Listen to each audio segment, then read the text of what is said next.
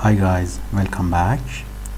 Recently I have received several messages that they cannot load any code on their board. For example, when they press this button, they come across this kind of error or something like that, even though they have connected their board onto the computer. So in this video I'm going to show you how to handle this problem. So let's get started.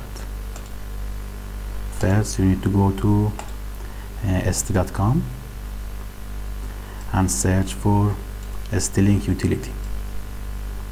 Here you go, Stm32 Stling utility. Here you can see all the features of this application, which is free. You can erase, program, or whatever you want with this application. If you come down, you can download it by pressing this button. Okay, I have already downloaded it, so let's open it.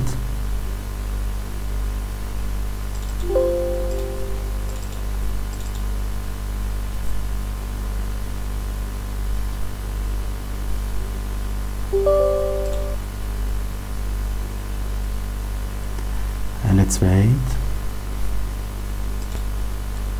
And next.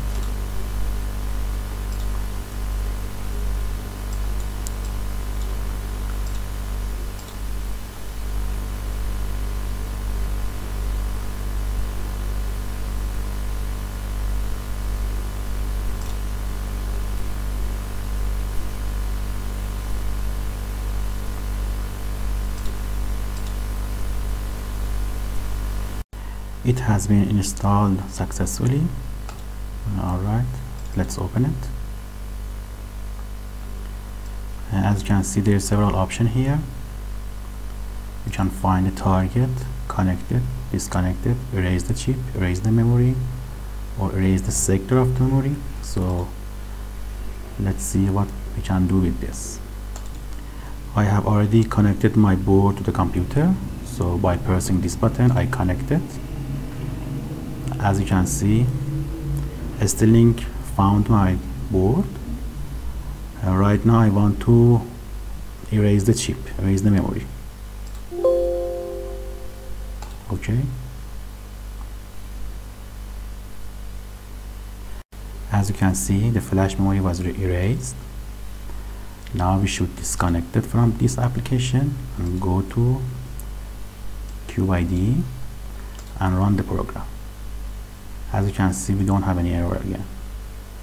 So whenever you run a code on your board and after that you want to run another code on it and you couldn't, you should erase it first by this application. You can also use a Stling utility in order to run a program on your board. Just press this button and find the hex file and open it. That's it.